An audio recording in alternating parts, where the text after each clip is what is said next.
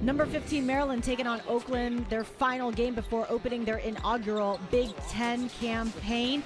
6 minutes left in the first half as Jake Layman with a ball fake and the floater. Later in the first, Melo Trimble getting it done from three-point land. Maryland up by 14. On the ensuing Oakland possession, Trimble playing some nice defense, gets the steal, takes it to the other end. Layman and Trimble 11 points each in the first half, so the Terps in control, up by 16. Later on, Trimble knocks down the tray. But Oakland, they would be hanging around.